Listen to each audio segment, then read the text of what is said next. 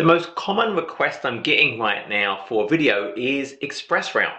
So in this video, let's really take a deep dive look at ExpressRoute.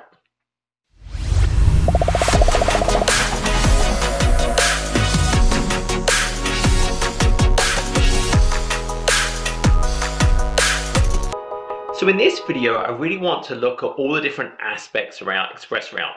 Thinking about the basics of the connectivity, thinking about the types of connectivity we can actually leverage, the services we can consume, and then thinking about resiliency, multiple connections. But before we even start thinking about ExpressRoute, let's take a step back. Let's actually think about, well, the Azure network. And we can really think about Azure and Microsoft operate one of the biggest networks in the world. I think at last number there was something like about 130,000 miles of fiber. They own and operate one of the biggest networks in the world. And they even are dropping new Atlantic cables. There was a partnership with Facebook where they dropped the new cable under the Atlantic to provide a new connectivity between the US and Europe. And so you can think about this giant Microsoft backbone. So here I've got this big MS backbone that really kind of scales the world. So it's this global network. And on that global backbone, there are Microsoft services. So absolutely we can think about, well, yet there are Azure regions. So maybe I have kind of West US. I might have East US. So we have all these various regions. Now those regions, remember, we normally define as kind of that latency envelope. We can think about a certain region is that 2 millisecond round trip latency. So that's how we define a region. It's by that round trip latency. So from the worst case scenario, that round trip would be 2 milliseconds. Now those regions connect to that backbone. So you change color. So I think I've got that region in Azure. We have these regional network gateways. And those regional network gateways kind of have those redundant connections onto that backbone. So that's repeated across kind of all of the regions. Then if you think about within a region, there are various data centers. Well, those data centers connect to those regional gateways. So there's this resiliency on the network. And again, that repeats. So we have these network connections, they're connected to that backbone. Now within a region, I have lots of different services. There are things like PaaS services. So PaaS service could be storage account, it could be Azure SQL database, it could be cognitive services, all these different things. There are IaaS services. So here we have kind of virtual networks. We have a VNet, and then virtual machines run inside there, scale sets run inside there. I could have Kubernetes clusters with the worker nodes in there. I can have many PaaS services inject through things like private link. So these interactions with the virtual network. So I have IaaS services as well. Then there's SaaS services, things like Office 365. And they kind of are powered by lots of different regions. I don't deploy Office 365 to East US. It's a kind of a SaaS service living in that Microsoft cloud, but it's available on there.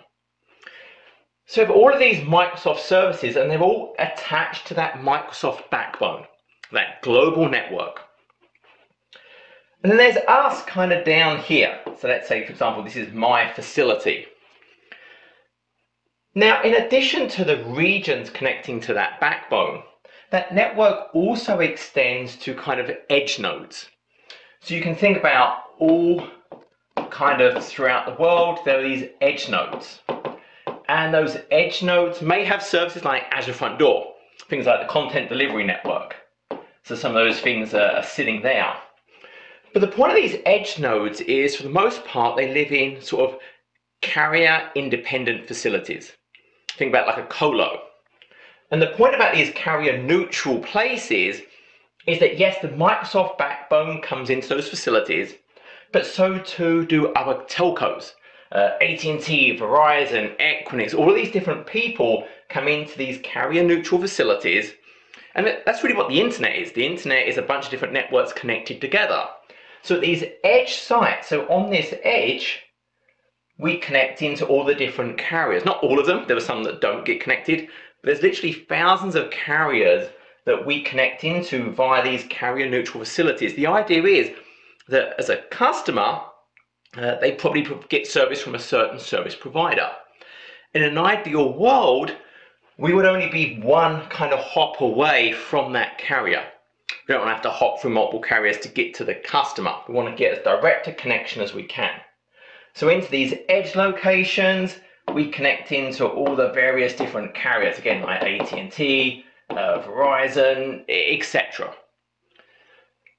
So we have those edge sites, and it's through those that, hey, if I was on my on-premises network and I just wanted to go and connect to an Azure service via the internet, well, that's how kind of the regions go and connect to the internet, through these various carrier neutral edge sites that connect to all the different carriers.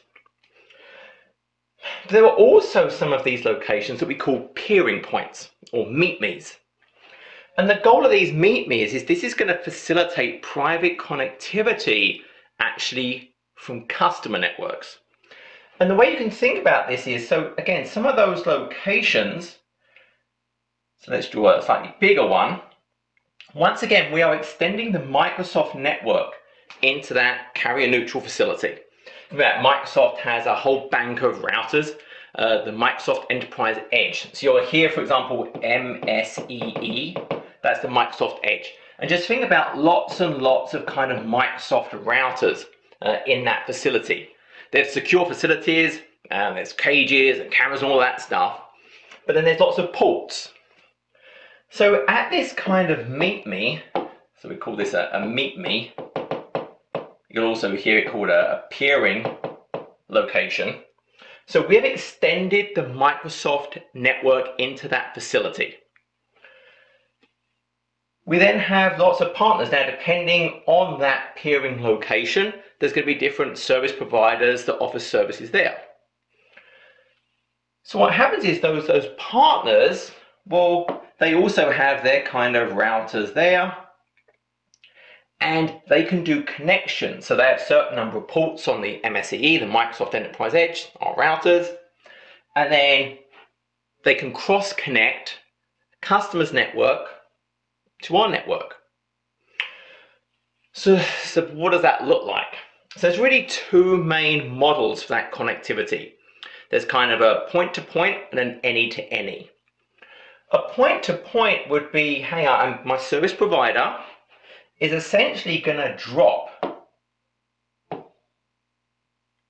a line, a fiber cable, to my door. Now, I draw a single line. We actually have redundant connections. Now, if that single line can support two virtual Ethernets over it, then I can just have one physical connection. But then what if that roadwork outside our building cuts it? So ideally that would be independent, using separate conduits, so one piece of roadwork won't cut the wire.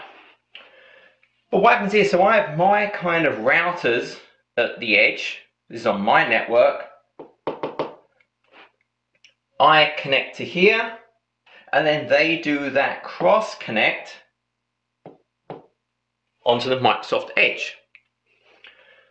So that's kind of that point to point. So I'm dropping a line, and I've now essentially connected my network to the Microsoft backbone. I'm not consuming any services yet, I've just connected the network. So at a physical level, there's now a connection between my facility and that Microsoft backbone. The other is any-to-any. So here I could imagine, well, I have maybe multiple data centers, and I'm using kind of an MPLS. So I've got my connections to that MPLS, so it's any-to-any, so they can talk to each other. So now what happens again is on that MPLS, this kind of, again, has connections. It just becomes a node off of that MPLS. So now the any-to-any works that route as well. And they can connect to other clouds. That's kind of an MPLS example. But whichever model I pick, I'm now connected to that backbone. That's kind of that key point. I am not connected to a certain region. I am connected to the Microsoft backbone. Now there are different SKUs, types of circuit. The regular is standard. If I have a standard SKU, ExpressRoute circuit, I can connect to any region within the geopolitical boundary. So for example, North America. I can connect to any Azure region in North America if my meet.me is North America. If it was in Europe, I can connect to any region in Europe. That's the standard SKU. So you can think about, yes, there is a line that stops me going any further if it's a standard SKU. If it's the premium SKU, then I can go and connect to regions outside of my geopolitical boundary. So when I create my circuit, I'm going to say, hey, I actually want this to be a premium. It does other things for me as well. I could, if I had permission, do Microsoft 365 over that circuit. I can broadcast 10,000 routes instead of 4,000 routes. There's other things premium gives me. I can connect more virtual networks to it. But it lets me span that region. So again, I create a circuit. A circuit is really defined by a service key. That service key is the only thing in common between you as the customer, Microsoft, and the carrier. When I create a new ExpressRoute circuit, it's going to tell me a service key, and that's what I share with my service provider. Now, I say I go and create it in the portal. Microsoft are really moving to a new model where, as a customer, I don't want to deal with that stuff anymore. I don't want to worry about going to the Azure portal, getting the service key, talking to the service provider, getting them to stand this stuff up. So there's a lot of APIs behind the scenes. So for the most part, you would just go to your service provider, say, hey, I want this new connection. Through APIs, they go and sort everything else out on the back end through ExpressRoute. Through Microsoft, you won't really see anything. It's just going to happen for you. So that's kind of a nice advancement. So I have standard SKU, any region within my geopolitical boundary. Premium SKU, I can access anything. Now these meet.me's, the kind of commitment from Microsoft, I think there's about 50 of them today, is for any new region that gets stood up, they're going to have a meet.me close to it. This meet.me is not within the region. It's not in that data center. meet.me is not in these data centers. Remember, the meet.me is at one of these carrier neutral colos. They want it to be near the region, but it's not in the actual data centers that make up that region. It's close to it. So imagine this was actually South Central region. Well, the closest meet.me is San Antonio. So they're always going to try and have a meet.me close to corresponding regions. Now there are other meet.me's. If we stay on kind of that Texas example, yes, there's a South Central region, which is actually based in San Antonio. There's a San Antonio meet.me. There's also a Dallas meet.me location. There's no Azure region hosted in Dallas, but there's a critical mass of customers in Dallas that have data centers. So now I could connect to the Dallas meet.me, the peering point. Remember, the Microsoft Edge is extended into that meet.me, so I'm getting on the Microsoft backbone as quick as possible. And then from there, I can go and talk to all of the regions in that geopolitical boundary. If I'm standard, premium, I can kind of go anywhere. Let's actually stay on that example just for a second. So let's draw out the Microsoft backbone a little bit more. And this time, let's stay on that kind of South Central US. And let's talk about, okay, the meet.me is in San Antonio. So that's super close. There's redundant connections there. And also there's another meet.me in Dallas. There's another type of SKU. So we've got standard, premium. There's also something called local. Now what local does is I can only talk to the region that is local to the meet.me. So in this case, San Antonio is local to South Central. So if I was to stand up a local ExpressRoute, so let's just draw a kind of ExpressRoute symbol, customer, service provider, and Microsoft symbol. So I'm establishing that ExpressRoute connection. If this is of type local, the boundary of what I can access is that. I cannot talk to East US. I cannot talk to West US. I can only talk to the region that is aligned with that meet me location. So San Antonio, that is aligned with South Central. If I connected to Dallas, well, Dallas is not aligned to any region, so local would not be available there. You may ask, why would I care about this local SKU? Normally on ExpressRoute, ingress, so data going in, is free. Egress is metered, so I pay for the data coming out of Azure over the ExpressRoute. The exact amount varies based on the continent, the location, based on prices of network, but I pay for the egress. There is an unmetered SKU, and that costs a lot more. With local, I do not pay for egress. So it's going to be a fixed bill at the end of the month. Ingress and egress are just part of the bill. That's why I can only talk to the region that is aligned with the meet me. And you can actually go and look these up. So there's a website you can go to, and I'll show this, that's actually going to show me the meet me's and the corresponding region. So here you can actually see in this example, it shows things like, well, Amsterdam is lined up with West Europe, but Atlanta, there is no local Azure region. So you can just go down here and look. So if we keep going down the various types of regions available, because again, Dallas, well, there is no corresponding region. But if we go and look at San Antonio, oh yeah, then there's South Central. And you can see the partners that actually provide service there as well. So there's a whole bunch of different service providers, and you can see which ones operate out of those various meet me locations. So which ones are at that carrier neutral colo. So obviously Dallas, there's a huge number of partners available there. So go and check that out. It's good to go and look those things up if you're interested in local.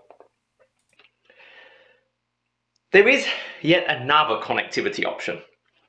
So I'm drawing these pictures, and one of the interesting things you're going to see is obviously there's kind of your edge and you have routers. Now when you set these up, everything is resilient. When I create an ExpressRoute circuit, I'm not creating a connection. I get two connections. I get two BGP sessions to exchange routes. I want two connections.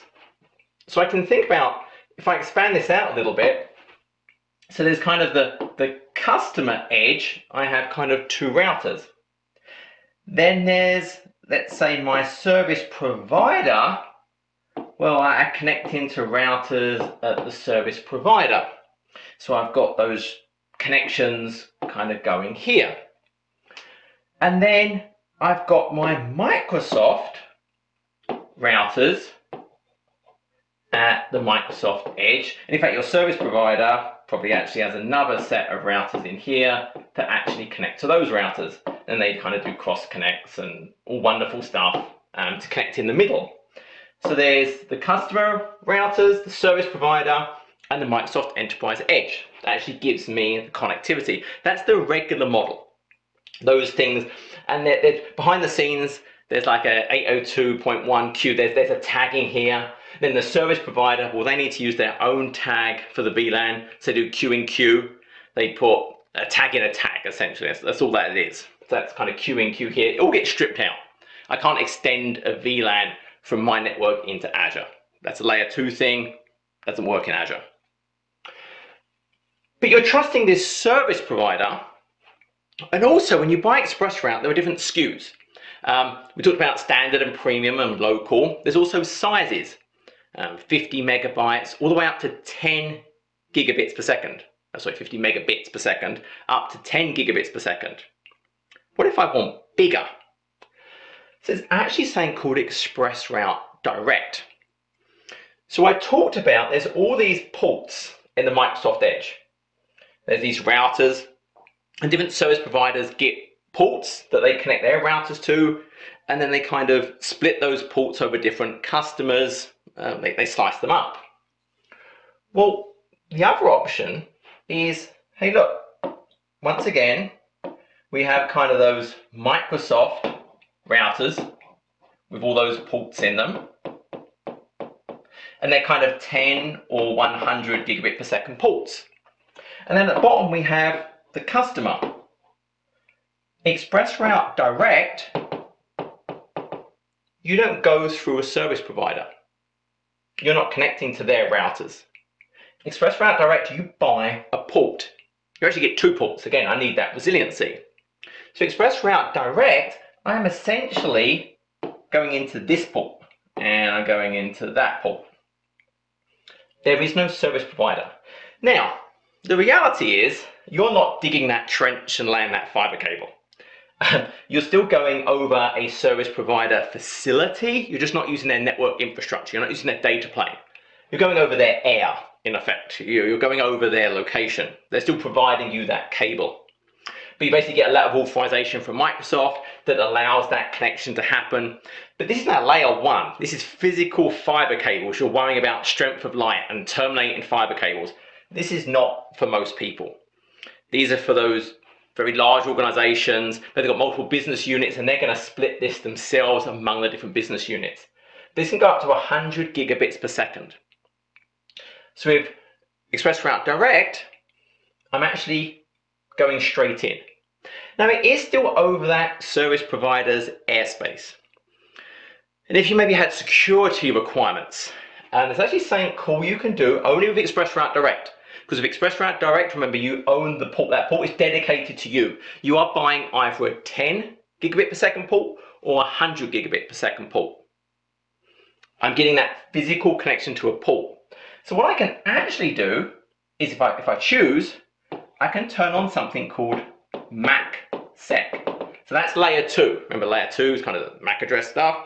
So I'm turning on MAC security. Here there is encryption at the layer 2 level between the routers.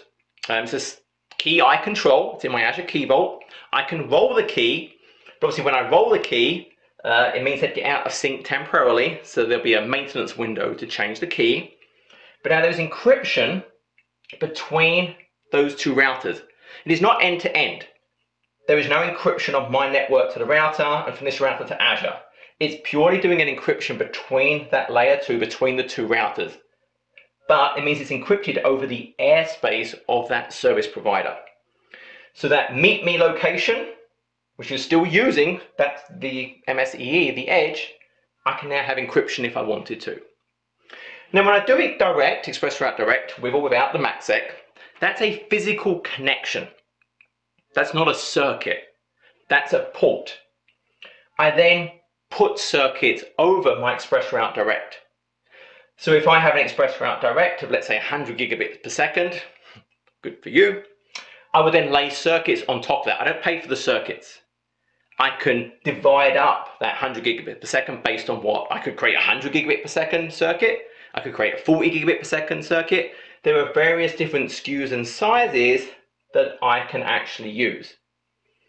And like I say, if I'm not direct, then I just buy a circuit based on the size. And you can make circuits bigger if you want. You can change them. Always remember, it is always active connections. So we want that resiliency. So it is not active-passive. I get 2 connections, active-active. So if I bought, let's just throw out a number. Let's say I bought a 1 gigabit per second circuit. I actually get 2 1 gigabit per second circuits. So my actual bandwidth, if there's no maintenance going on, if there's no fiber cables have failed, if there's no hardware failures or road work cutting through something, I'll actually get 2 gigabits per second because of the active nature of the ExpressRoute. So that's active for my physical connections, my routing.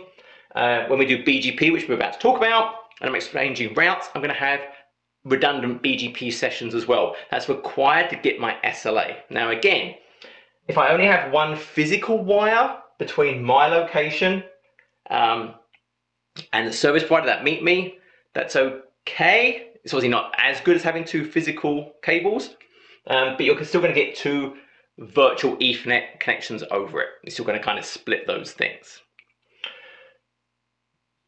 So This is all just connectivity at this point.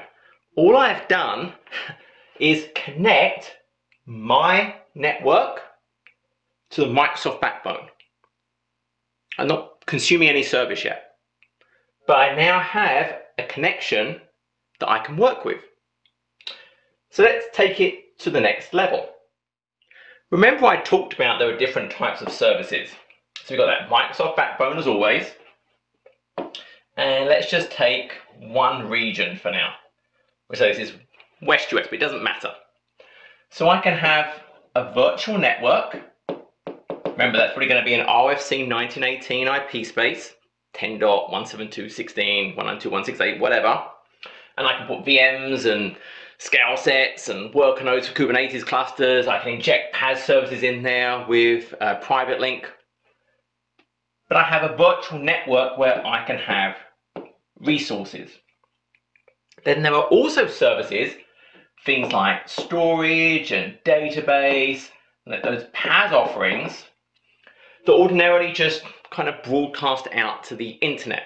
They advertise the routes so that they operate over a certain IP. Each service has a certain number of IPs it's offering service over. Hey, internet, this is how you get to Azure storage in West US. Go to these IP addresses. Then of course, remember we have things like Office 365, a SaaS solution, which is not region specific. So like Exchange Online, SharePoint Online, a whole bunch of other stuff. And again, for those regional network gateways, they are kind of connected to that backbone. So there's me, and we have established our ExpressRoute connection. So we are now connected, yay, to that Microsoft backbone. So now it's how do we consume the services? So we need routing domains, types of service we're going to consume. So we call these peering types. And there were two. There was a third in the past. There used to be something called public peering. Public peering we use to access the PaaS services. You can't get that anymore. If you set this up ages ago, you still have it. It wasn't deleted, but I can't turn it on now on new circuits. So we have two types. We have something called Microsoft peering. I can't spell. There we go. Microsoft peering. So Microsoft peering is essentially all of those PaaS services, those SaaS services that don't live within a virtual network, i.e. they're public IP space, they're not living within a virtual network. Now, you cannot just turn on Office 365 even with Microsoft peering. You have to have ExpressRoute Premium, but even then you have to get special authorization to turn it on. Office was designed to work over the internet. There's very specific scenarios where you should be using ExpressRoute for Office. So you have to work with kind of the Office team to get kind of whitelisted to be able to turn on Office 365 services over ExpressRoute. Even if you buy Premium, which is a requirement for the Office, you still have to get authorizations to do that. Microsoft peering, that stuff. Private peering,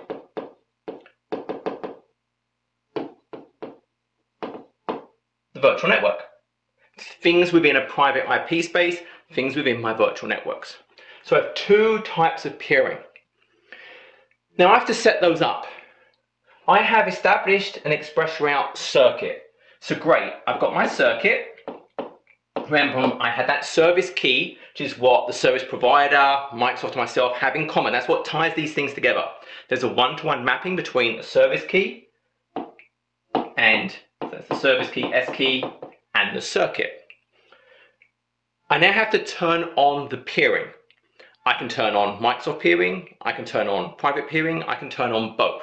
It's up to me as the customer which one I want to use.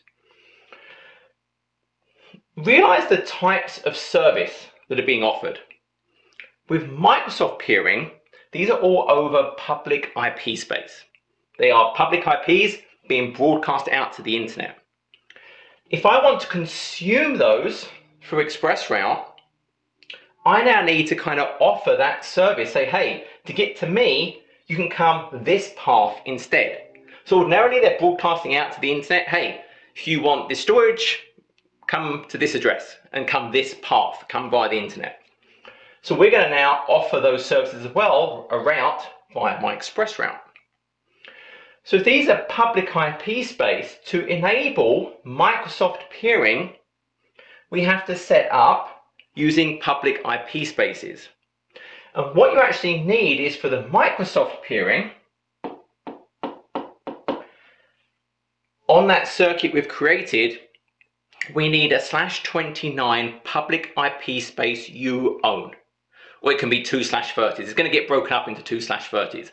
Now remember, a /30 is 4 IPs, but only 2 of them are usable. Remember, the first IP is the network, zeros, the last one is kind of that broadcast, I can't use it. So a /30 gives me 2 usable IP addresses. The reason we need 2 /30s is, remember, when we establish a connection, we have 2 active paths. So I need a /30 public IP space. The first usable IP address, remember this couldn't actually be the same. So I'm doing /30, so actually that's the size of it. The first IP goes to the customer, the second one goes to Microsoft. And then this one, again, whatever you're picking here, maybe this is 8 and 9. We use 1, the customer has 1. So you have to provide those from your public IP space. This is for Microsoft peering. So I have to have a public IP space. Over this, we're going to establish those dual BGP sessions to share the routes. So that's kind of an important part of this. Now another concept is ASN. So your network has kind of an identifier, an autonomous system. So this has an autonomous system number. And here we want that to be publicly registered. So I can think about the IANA, kind of that Internet Authority. Not only do they give out the public IP space, they give out those ASNs as well. It used to be a 16-bit number, now they've moved to a 32-bit number because they ran out. So I have an ASN, because what I want to do is actually tell it, hey look, here's my network. So I'm going to tell it my ASN number, maybe X, whatever it is, I'm going to pass that on. So I have to own that ASN. There is a way to use a private ASN, just like IP spaces. There is a range of ASNs that are reserved for internal use. So essentially, I've got these 2 /30s, which enables me to establish the connection. Again, public IP space must be public. I've got my ASN, which should be publicly registered to me. And the last thing I need is, well, on my network internally, remember these are kind of my edge routers here, on my network, am I using public IP addresses? No. I'm going to be doing RFC 1918, again those 10.172.16, 192.168. So I have to NAT the traffic. So on my end, again, I'm going to have a NAT service or multiple NAT devices. Well, they have to have public IPs as well. So those NAT devices have public IPs, which convert in those internal IPs to stuff that I can actually send out to public IP-based services. So when I set up the Microsoft peering, I have to give it these 2 /30s to set up the routing, the BGP peers. I have to give it my ASN that's actually going to get verified that I own it. And if I don't own it, there's a process to go through. I also have to give it the prefixes I want to advertise via the connection. So it's a separate range of IPs that I'm using for NAT. So depending on how many NAT devices I have, maybe that's a, I don't know, a /29, it could be a /30, it could be some whatever. It's going to depend. It's probably not going to be that many. You probably don't have that many NAT devices. So that's going to perform the NATing of this internal traffic going over the Microsoft peering, over to ExpressRoute, to those services. be it PAS, Office, whatever that might be.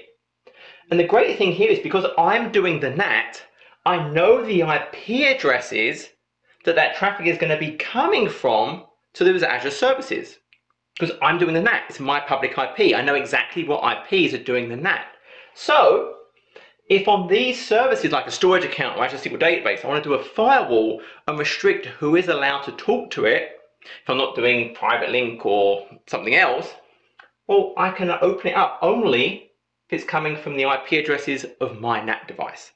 So it's actually a nice thing there. And that's the Microsoft peering. Part 1. Part 2, there's a lot of Microsoft services. Storage and SQL and Cosmos and Office and Azure AD. There's a lot of regions all over the world. I might only want to use via ExpressRoute storage in East US and West US, or SQL, or something else. I don't want the routes being sent to me for every single region on that Microsoft backbone. I don't want all of that to come over my ExpressRoute. So the other thing we do is we create a route filter. And in that route filter, we kind of tick which services we want to come over the ExpressRoute connection. If we go and look at the route filter, well, we can see there are entries broken down just by region for storage, for SQL, for Cosmos. There are entries for global services around the Office. Again, I have to get that exception if I want to use the Office ones. So I create a route filter. I then link it into my peering, my circuit, and then only those associated services will get advertised down to my ExpressRoute. So it's a way of controlling what routes are offered to me. Anything not within that route filter, I'm not going to get offered a route for. They would still get access via the internet and not via my ExpressRoute connection. So the route filter is absolutely critical. It won't work until I do the route filter and connect it. That controls what services I'm going to see over my ExpressRoute. When I create an ExpressRoute circuit, I create it in a subscription. But it's not limited to that subscription. This is IP routing. We have to create the ExpressRoute circuit in a subscription for billing purposes. That's it. Once I do this route filter, I'm telling it, hey, for the services that I've selected, I now want you to offer those routes via BGP via the ExpressRoute connection. So it's saying, hey, to get to me, come this way. And it's likely going to be a more specific path, a longer specification. So I'm going to go that route, or I can use local preference on my routers to make sure I use that to get to the services that are being offered. But now I'm getting those things. I'm getting those services via here. But it's any instance of that service. So if I've turned this on, for example, for South Central storage, it's not only storage accounts in my subscription of the circuit.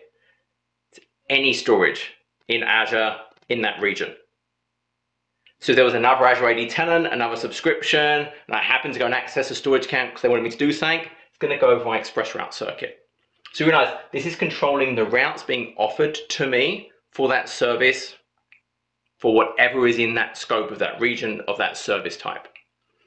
Another thing I should have pointed out, these NAT addresses that I'm using, I'm advertising this way, you cannot offer these to the internet as well. Things will get very bad. I can only offer these to my ExpressRoute connection. If I advertise those same NAT addresses out to the internet, I can get this asymmetric routing happened. Because it knows, well, how should I go to it? So maybe I send the request out that way, and I get the response coming in via my internet connection. I probably have a stateful firewall. A stateful firewall says, I never requested this, it will block it. So you have to be super careful. This range right here that I'm specifying for my NAT, I cannot also advertise to the internet. Super important. Be a very sad day for everybody. So that's really the Microsoft peering. 2/30s or 29 to actually establish the BGP, the connections in a separate set of IPs that I'm going to use for my NATing, I have my ASN that identifies my network. For Microsoft, all these addresses are public IP space. I want to have this publicly registered, the IANA, or maybe there's a regional authority I'm using instead that's kind of a sub of that. I've got my route filter. Those services will now be offered my ExpressRoute, and I'm good to go. Now I'm going through all of these manual steps. Again, this is getting really nice with the providers. I recently actually did some work with AT&T and NetBond. You don't play with any of this. You go through the AT&T site. You say, hey, I want to set up this peering. They do the API calls to Azure. They create these BGP. They specify the IPs. You can look up, see what they are, but you don't care. It's all just kind of done for me behind the scenes, and I'm kind of good to go. Okay, so now what about private peering? So remember, for the Microsoft peering, they were public IPs. So when we set up our two links over which we'll also have those BGP sessions, we actually use public IP space. So we had the 2/30s. In fact, that's wrong. My math is not very good today. 0, 1, 2, 3, 4. This would have been 5 and 6. There we go. When I do private peering, well, now I'm dealing with probably a private IP space. Again, probably that RFC 1918, the 10.172.16, etc.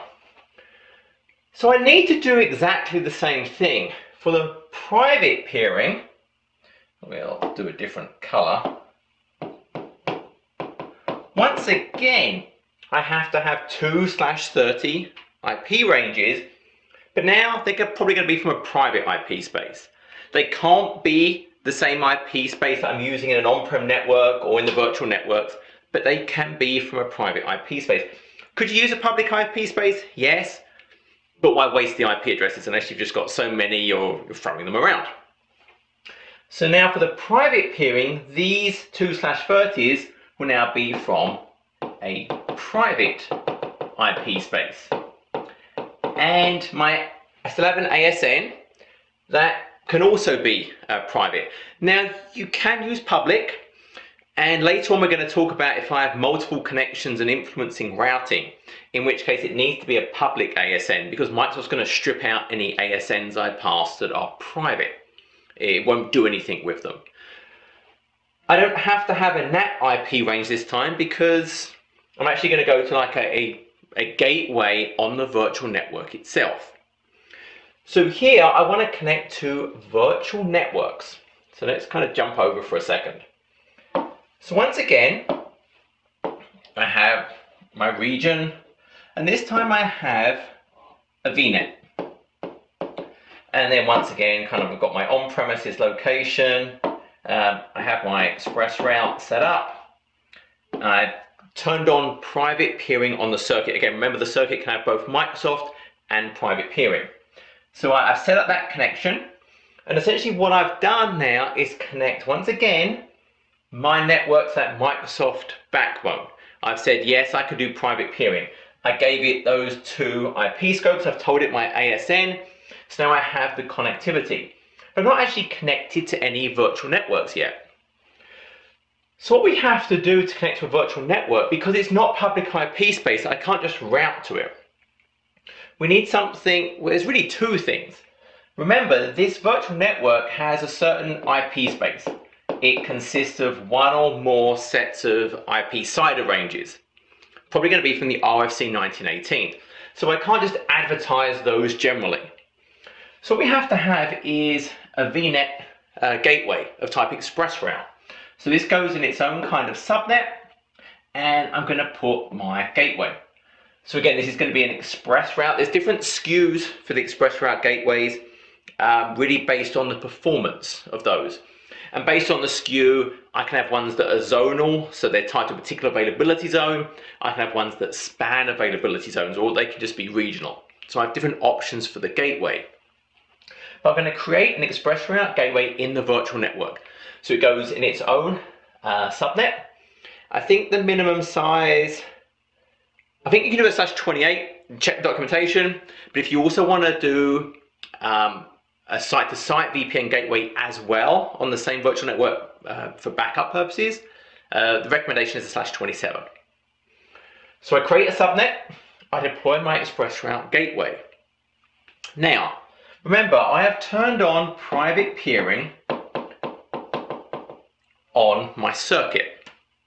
What I now do is I get an authorization key on that circuit. So I get an authorization key, and then I connect the gateway to the circuit using that authorization key. So yes, the ExpressRoute circuit lives within a certain subscription, but as long as I have kind of the resource ID of the circuit and I have an authorization key that I've generated on the circuit, I can consume that by gateway anywhere. So this could be in a different subscription, it could be in a different Azure AD tenant. So someone with permissions on the circuit is going to create me an authorization, and by default on a standard SKU, I can create kind of 10 of those. I can have 10 people connecting into me, 10 different virtual networks. If I go premium, I think it's between 20 and 100 if I go premium. It increases as the size of the circuit gets bigger. And again, that's outlined on the Microsoft documentation for my ExpressRoute SKUs. So I get the authorization, and now what's going to happen is when I connect that to the circuit, now I've essentially plumbed in through my ExpressRoute down to what it's connected to, so my on-prem network. So now this IP space is going to get advertised down to my on-premises routers. Remember, I've got my kind of routers on premises, on the edge. So now this knows about the IP space here. This knows about the IP space from on-premises. They're advertising to each other. So now I have connectivity from the things in my VNet to on-prem, things from on-prem into that virtual network. Again, the gateway is facilitating that. And as I mentioned, I can have multiple VNets. I deploy their own gateway, and they can also connect to the same circuit. They could be in different regions. They can connect to the same circuit. Because they're connected to the same circuit, they can actually communicate with each other. But remember, let's say these two virtual networks are in the same data center, same region. Remember, there is still a meet me location. So we still have that meet me. And that's where the routers are that are enabling this connectivity. So even though these two might be kind of next to each other, physically they can wave to each other over the racks of servers.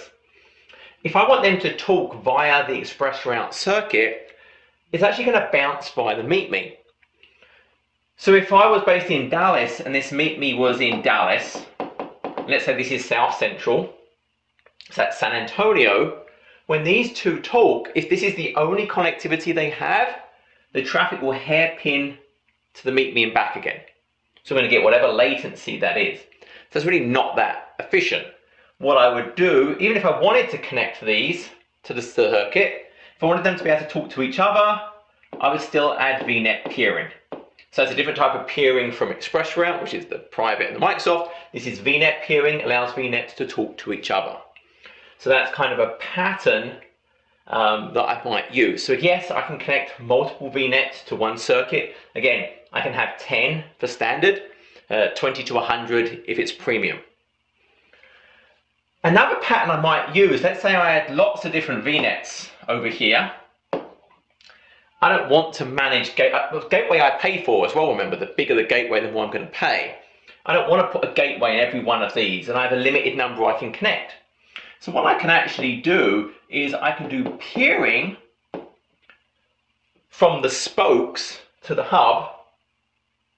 I can, on this hub, basically say, look, I'm going to allow gateway transit, i.e. you can use my gateway peering connections. On these spokes, I'm going to say use remote gateway, so use the gateway that I'm connected to. These can't have their own gateway in that VNet, and now they can talk via the gateway in the hub.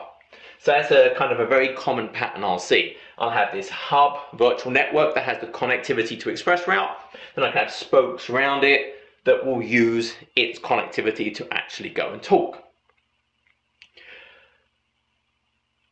So this gateway is doing two things. It's facilitating, again, because this is a private IP space, it's facilitating the communication into the VNet.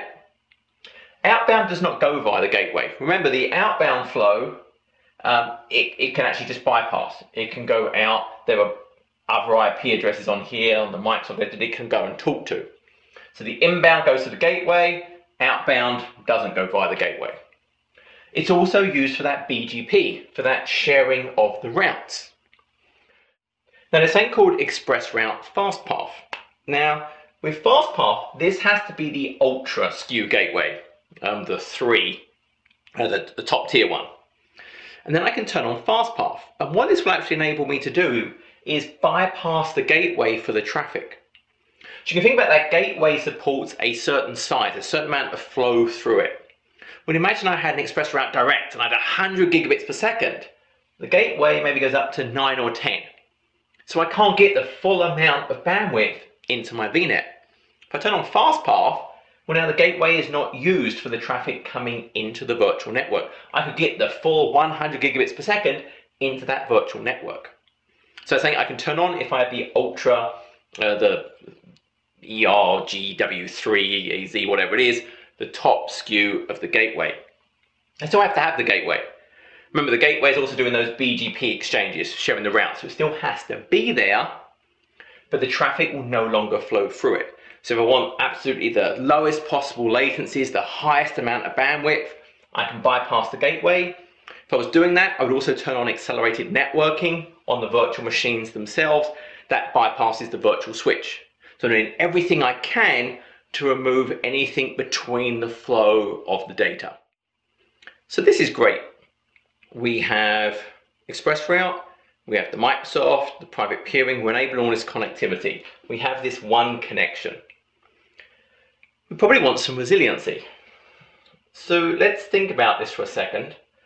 Let's, for example, and for simplicity's sake, I'm just going to really focus on, let's just say 2 regions. So I'm going to have a region here. I'll just say this is West US. I'm going to have a region here. Let's say this is East US.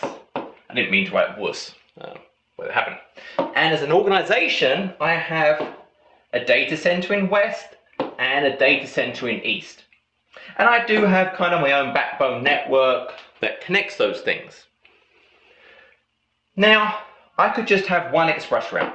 So I could have one ExpressRoute, and I've established that connection. Again, there's really multiple connections, but we're not going to focus on that. So it can talk. Remember, these are actually on the Azure backbone network. I'm not actually connecting to a certain region. My ExpressRoute is to the Microsoft backbone network. So from this, I could, over my backbone network, go up the ExpressRoute here, talk to West US, or I could go and talk to East US. That's a super inefficient path. So what I would probably do is, so yes, this is the meet me in West US. So I've got a certain meet me in West US. I would also add an ExpressRoute over here in East US.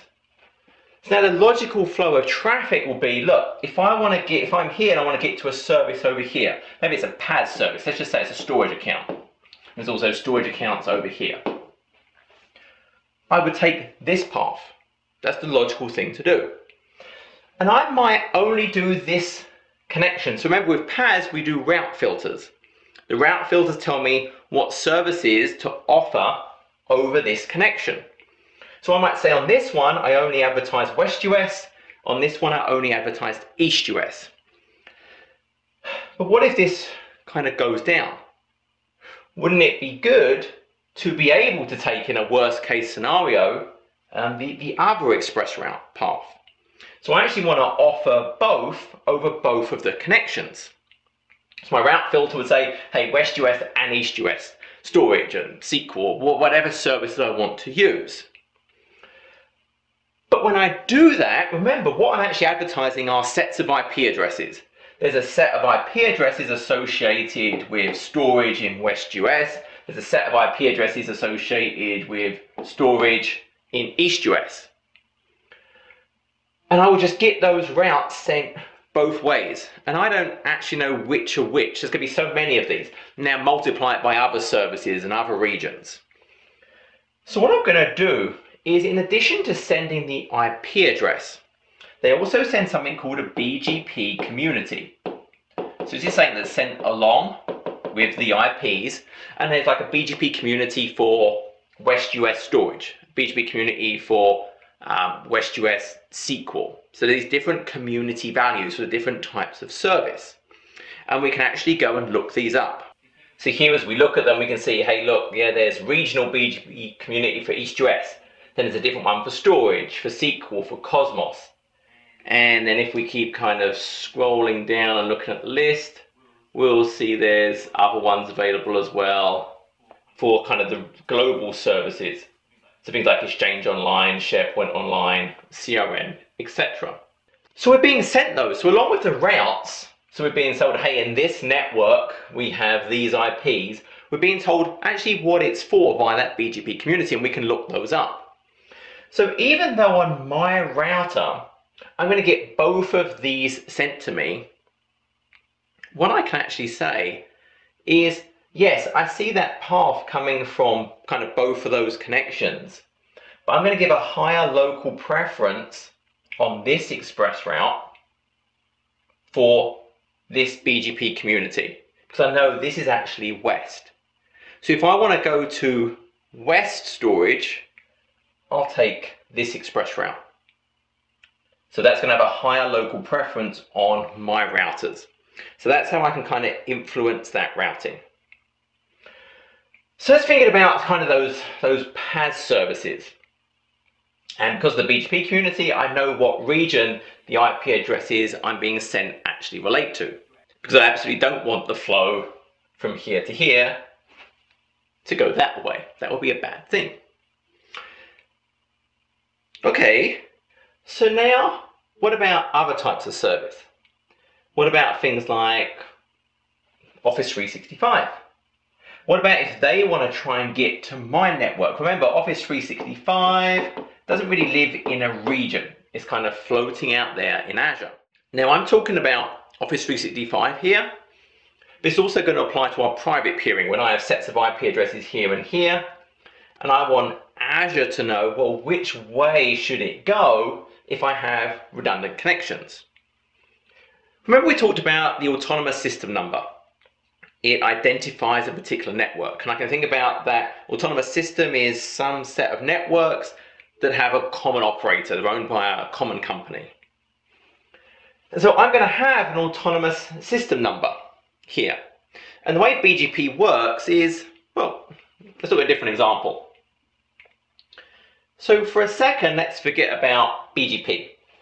Let's just imagine I am the park. And in the park, I have a swing set. So there are swings in the park. So that's something within my area of the park, I have certain resource, swing. And then there's a street that connects me to, we call it a Mr. Wimpy. In England, Mr. Wimpy is like the equivalent of McDonald's. So I have a Mr. Wimpy. And I advertise, I say, hey, look, the park has swings. And I'm telling it, hey, look. So he now has a list of things. And he says, hey, look, if someone wants to get to a swing, I know I'm directly connected. There's a road straight to park. Well, Mr. Wimpy is connected to the coffee shop. Here's a direct connection. So he's going to shout out to the coffee shop things he knows about. So remember, he has connections to other facilities and everything else. So he shouts out to the coffee shop, hey, look, you go to Mr. Wimpy, then park to get to swing. So now he knows, hey, if I want to get to the swings, I go to Mr. Wimpy, and from there I can see the park where I'll get the swings. And then the coffee shop, they connect to the pizza shop. And so he advertises, hey, look, the route is coffee shop to Mr. Wimpy to park, gets you to swings. So if I'm at the pizza shop and I want to get to swings, well, my route table, the place how to get to places, it says, okay, we'll go to the coffee shop first. Hang on, I've got a path to that. I can see it in the street. Then I would go to Mr. Wimpy. For Mr. Wimpy, I can get to the park. I'm kind of going via landmarks rather than having addresses. I'm going through these landmarks. So as you can see, the route to get to the swings, I just add my company name, my location to the front, and so then I can kind of work through that to get to that end point. That's all it is. So I took that exact same thing. Maybe I can even draw it on the same idea. Instead of it being Park and Mr. Wimpy and anything else, let's instead pretend we're somewhat professional, and now instead these are networks. So this might be a network, I'm going to call this, instead of Park, this is network ASN 64500. This is network 64502. This is network 64504. This is network 64506. And these are actually not on the private range, so apologies if I'm using someone's actual real ASN. And instead of this being a swing in here, there's an IP range. There's a certain IP range, I know 1.10.0.0/16. Probably not very realistic, but whatever. So now the advertisement, so there's peering, there's BGP relationships. They set up BGP sessions between them. So instead of advertising Park Swing, I'm going to advertise, hey look, network 64500 has 1.10.0.0/16. Network 64502, when it shares that route, it adds its ASN to the start of it. So it says, oh, 64502, then 64500 gets you to 10.1.0.0. This one adds on its route its ASN to the start of it. So it adds, oh, okay, 64504, 64502, because that's what was sent to it, 64500, gets me to 10.1.0.0/16. So now its routing table has that line in it. So if something on here, this network, wants to get to 1.10.0.0/16, it knows the path it needs to take. That's the connected set. And that's Border Gateway Protocol, that's BGP. That's how basically we build up these routes and how we share them. And you can think about it, obviously we have all these different connections, all these different relationships. We'll get these complete route tables built. So that's how the ASN is used in BGP. It's really nothing more than saying, hey, here's stuff I have in my network. I'm telling you about it. And then it tells its connections, its peer, and its peer, and its peer. So they all share, and eventually they all get these complete routing tables. Some of them will be summarized at certain points. Otherwise we'd have so many routes. So certain carriers will summarize its complete scope within its network. Then when it's hit, it can get more specifics. There are other things happening. That's fundamentally what this is all about. So now we're back to this. Remember, we are using BGP. We are an ASN in our network. We are basically advertising our public IP range. If this is Microsoft peering. Remember, we had that subnet, our NATs devices. That's how things could actually come back. So if I want to tell Office, look, for this IP range for my NATs here, let's just call this IP space 1 and IP space 2. They have the same ASN. This is one big network. So let's just say my ASN is 400. That's my ASN. So ordinarily, they would both be saying the same things. They know about both sets of networks. So they would ordinarily send it, well look, 400 network has IP1, 400 network has IP2. And it would be saying exactly the same thing. poor my office has no clue which way to go. It could go either way.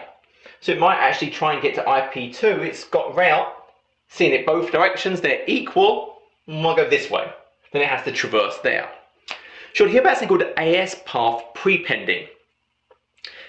And if I think back to my directions here, let's just say I'm on a street and there's two ways I could go. There's a Mr. Wimpy on the corner here, and there's a coffee shop on the corner over there, but I'm much closer to the Mr. Wimpy. But essentially, to get to the park, they can both see it.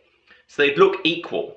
So if I was trying to help someone, I'm a human, I'm kind of lazy. Whichever has the shortest number of hops, I'm going to take. So I could say, hey, you can take McDonald's, or Mr. Wimpy, whatever you want to go. For Mr. Wimpy, you're there. I can then get to the park. Coffee shop, then go coffee shop, and then you can get to the park. Now, even though I said coffee shop twice, I'm not really listening.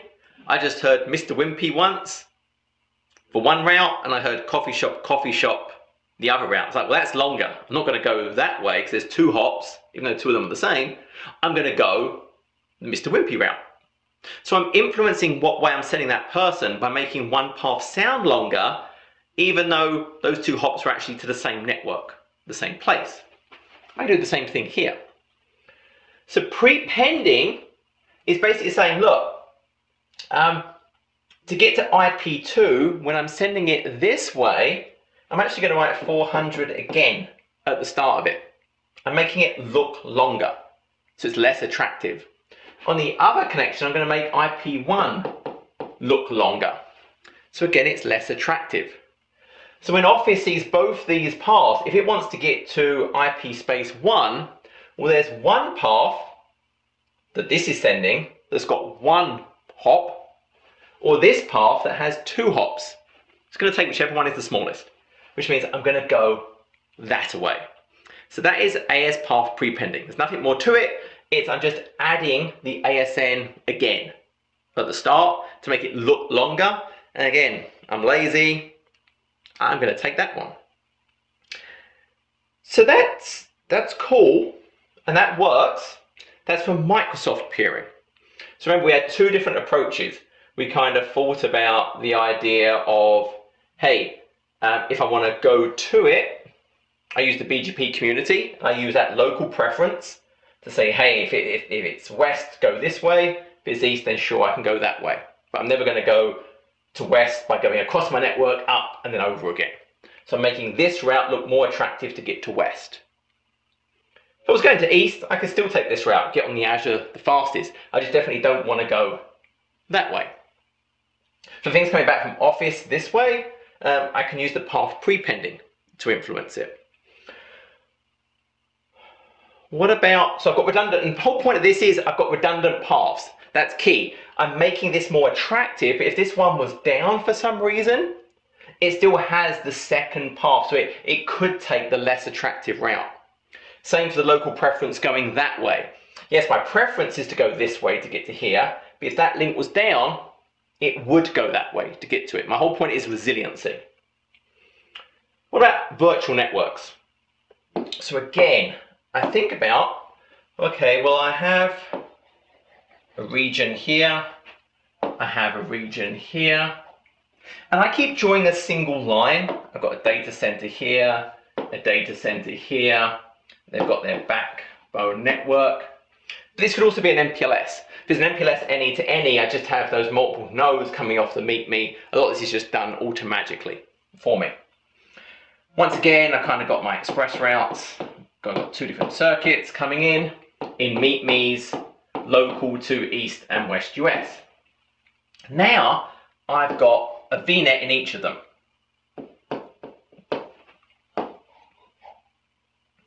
Now remember, a virtual gateway, I've got the gateway in both. I can connect to multiple ExpressRoute circuits from a single gateway. So the obvious one I'm going to add is this. Obviously I want that connection right there. But for resiliency's sake, I'm also, remember we've got the Microsoft backbone going across there, I'm also going to go and connect to that one. I've now got kind of redundant paths, I could always go over that network. Essentially, you can think about it as that away. From this gateway, it connects to that one, obviously, and it's also going to connect to this one. You kind of get this bow tie. So that's my resilient connection. From this gateway, I can go either way. I'm connected to both circuits. But once again, I want to optimize my routing. If all things were equal, how do I know which way I should be going? This has a certain IP space, and this has a certain IP space. Once again, they're all going to be getting advertised. I'm seeing it from both of them. So I'm thinking about the VNet going to on-prem first. How do I do that? How do I make this route more attractive to get to here than that one? There's actually two things I can do. I can do it manually. So I'm going to have these connections on my gateway, and I can actually do a weighting on them. And I can actually give a higher weight to the local, the one that I consider local. So I could give this a weight of 150, where that maybe is like 100, which means this is going to be more attractive. Likewise, this one will be 150, that would be 100. So in all things being equal, it's going to rather take this path down to get to the network. But if that was down for some reason, I could take the other path to get to the network as well. So I have another choice. Now the other thing I can do is that path prepending. So this is me manually assigning weights. That's me saying, hey look, this one is this value, go that way. Totally can do that. But remember, I'm also using BGP to advertise. Again, I've got my ASN of this network. Should have been more clear. This is going to have to be a public ASN. This can't be private. This will not work if this is a private ASN, because Microsoft's going to strip out private ASNs when it receives them. So this path prepending won't work if this is a private ASN. It has to be a public ASN registered to you. So that's kind of an important point if I want to use path prepending. So that's going to apply here as well. Remember, I can normally, with private peering, just use a private ASN. I need to use a public ASN if I want to do the path prepending for this. So once again, remember, I'm going to be advertising, hey look, IPX, and I know about IPY on this connection. And again, let's say I'm ASN 400, I think that's the one I picked. It doesn't matter. ASN 400 is a valid public one. Well, once again, I can do the prepending. I can say, look, IPX, yeah, is 400. IPY, oh, that's 400, 400. This one I'll do the opposite. So I'm advertising the routes that way. And so this connection, yes, it's being told about IPX from this route as well, but this has 2 hops. So when this is trying to decide how to get to on premises and it wants to get to IPX, it's got one route saying, hey, there's a single hop to 400. This way there's 2 hops, 400, 400. To get to the IPX. So it's going to prefer this one. So 2 options. From the VNet to my on-premises and optimize and make sure it goes the right direction. I can either assign weights to the connection. So the one that's closest, the direct, I'll give it a higher weight. Lower one to the other.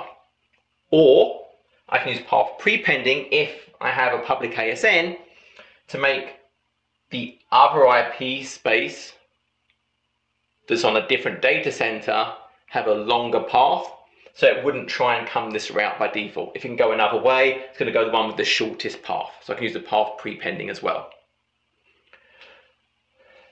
That is from the VNet down to on-premises. What about me taking the right path? I want to get to this virtual network. Again, this virtual network has an IP space.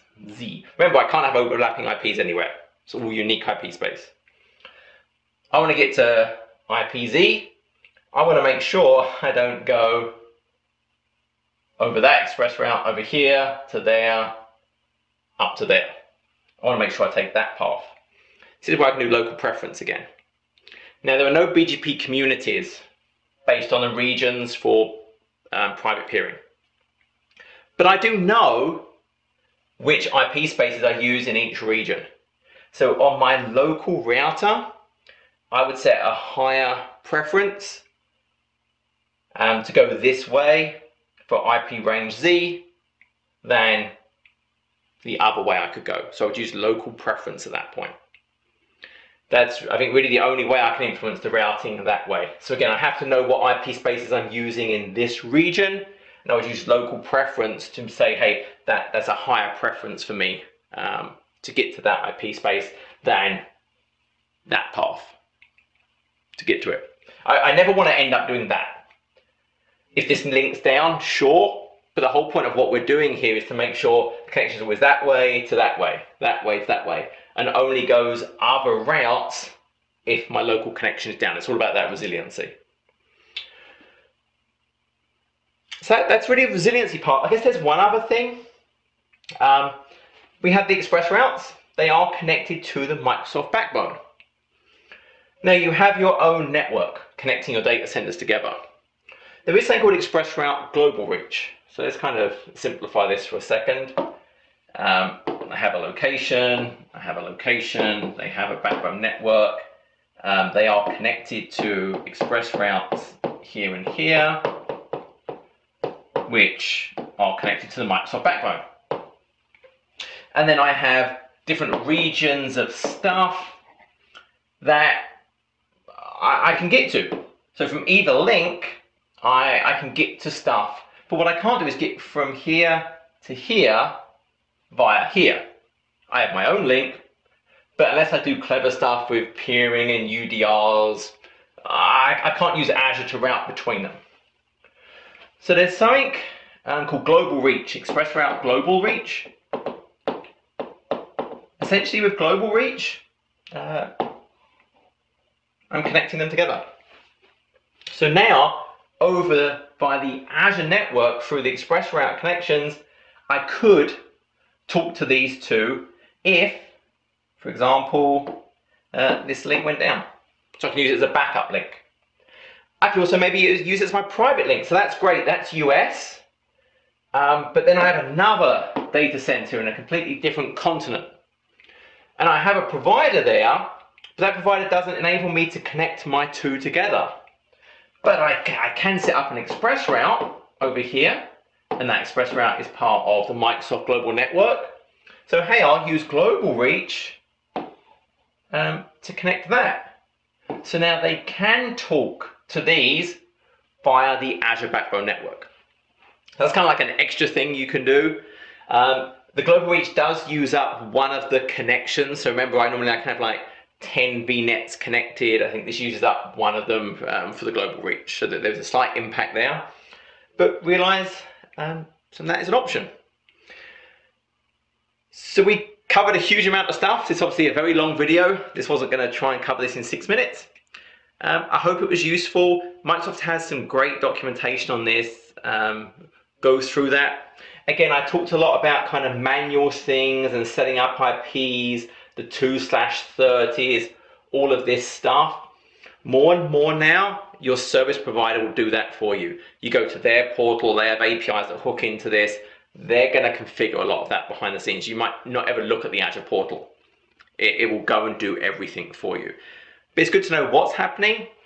It's good to understand kind of the resiliency options and how I can use like local preference, how I can use that path prepending, and how I can use those weightings on the VNet to influence the direction it takes so I can achieve that resiliency. So again, hopefully you were comfortable, you had a nice beverage while you was watching this. If it was useful, please like, please subscribe, please share and comment. Until next video, take care.